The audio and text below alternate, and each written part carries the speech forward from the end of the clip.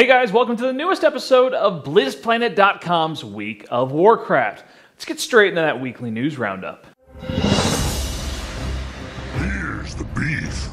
So we've got a lot of information about the patch 5.1 in the public test realms, okay?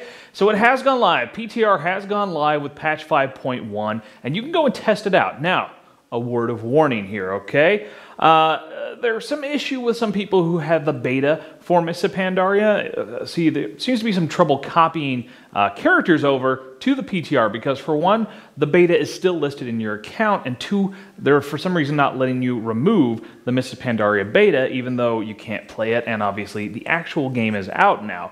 Both Eldorian and Medieval Dragon have run into this bug, so they have yet to be able to actually go in and play the public test realm and get some actual preview footage for you to check out. So that's why that hasn't happened yet. But we're going to talk about some more changes that were not in the initial preview, okay? So first off, if you're a Warlock, you're going to love this, particularly if you have spec'd yourself toward the Destruction talent tree, okay? You're getting a new ability called Cataclysm. Now, what this will do, it's going to channel cataclysmic power emanating all enemies within 10 yards, okay? Now, after 4 seconds, all burning enemies that are within 10 yards are knocked away and stunned for 5 seconds. Now check this out. The channeling cannot be stopped, and the Warlock cannot be slain until it completes. And so, to quote Eldorian, seriously, what the fuckity fuck, this is insane. He told me to say that, really. I guess I could have opted out, but why would I? Now, the Warlocks are also getting a new glyph that's called Supernova. Now, this makes it to where if you are killed, all enemies within 0 yards, so immediate to you, will take damage equal to 10% of your max health per burning ember held.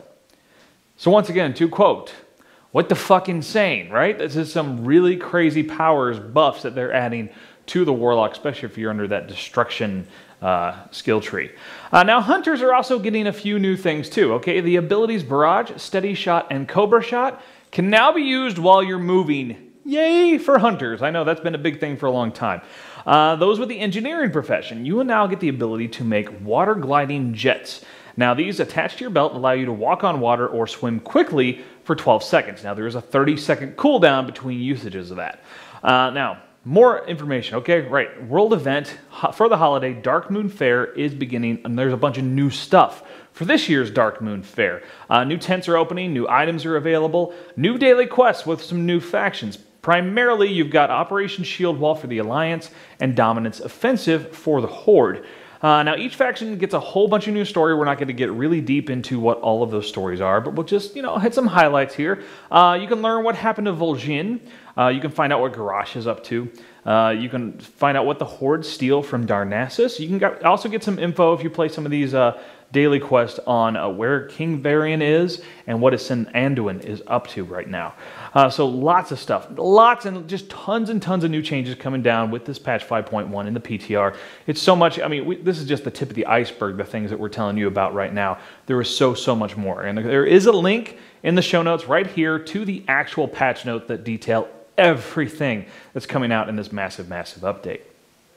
So next, Hallow's End is beginning this week, obviously. And there's lots of trick-or-treating going to be going on in Azeroth as a result of that. And of course, players working towards various achievements and items. Now, the Headless Horseman boss is back. He's now upgraded with level 470 gear, so be ready for that one. So you only got a few weeks to get a shot at him, to take him down, try and get some cool gear such as rings, a real nice plate helmet, and a one-handed physical DPS sword. All those things are things that the Headless Horseman can drop. And of course, I know what you really want to try to get from him is that very rare Headless Horseman mount drop. That's what everybody's really going after. Now, I want to remind you about some things outside of World of Warcraft. That is Extra Life. Eldorian is taking part in the Extra Life charity. For those not familiar with it, it's 24 hours of gaming. He's going to be live streaming it October 20th, starting at 8 a.m. He's going to go till 8 a.m. on the 21st, at which point he will completely pass out from exhaustion. But during that time, he's going to play, some World of Warcraft, maybe some Heart of the Swarm beta, some Diablo 3, all kinds of stuff, and raise money for charity. He's going to go to local children's hospitals. So you can go and check that out. But before the event kicks off on Saturday, okay, if you go donate $5, there's a link on BlizzPlanet.com right now. For every $5 you get right now, you will get 2 entries for this awesome SteelSeries Legendary mouse. Okay, now once the event starts, every $5 will get you 1 entry into a drawing for that item. And he's also going to have a few other giveaways that are going to go on throughout that 24-hour period, so it'll definitely be worthwhile to sit down, turn on your computer, pull up Twitch, and watch Eldorian play his Extra Life, 24 hours of Extra Life, and you know, try to win some awesome, cool stuff and give money to a great charity.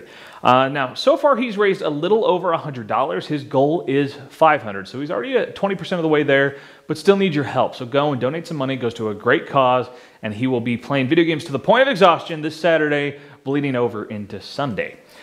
So, we've got some giveaway winners, okay? We had a couple of really awesome giveaways the last couple of weeks. Now we're going to announce winners for all of it, okay? First off, we had some SteelSeries mouse pads, if you remember those, okay? So we had 3 of them. Now the winners are, drum roll, okay? For the one called Pandaren Emblem is grandemage.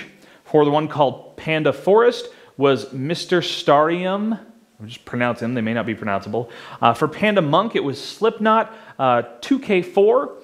And then finally, we had the Winged Guardian mount that we were giving away, and that one is going to Cecilia Bell. So you will get messages, emails, whatever from the show very shortly to let you know that you've won, get your information, and get all that stuff sorted out. So thanks everybody for participating, throwing down some comments, throwing us some extra subscriptions, and looking forward to the next giveaways.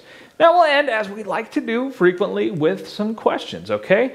More details about 5.1 are emerging. Just so much there. What are your thoughts so far? Are you excited? Are you already bored with what's currently out there, and you're really just waiting for more? Or are you more like Eldorian, who he's just so overwhelmed with all the new content with Mists of Pandaria and 5.1 that he's still just trying to dig through it all? And new content. Who's got time for new content, right? So let us know what you think. Throw it down in the comments. And of course, while you're on YouTube, why don't you go check out the Bearded Gamer Show? This fantastic mug talking about all kinds of video gamey things. And go to blizzplanet.com. All the news, reviews, fantastic community, everything you need to know about Blizzard Entertainment games. We'll see you guys next time.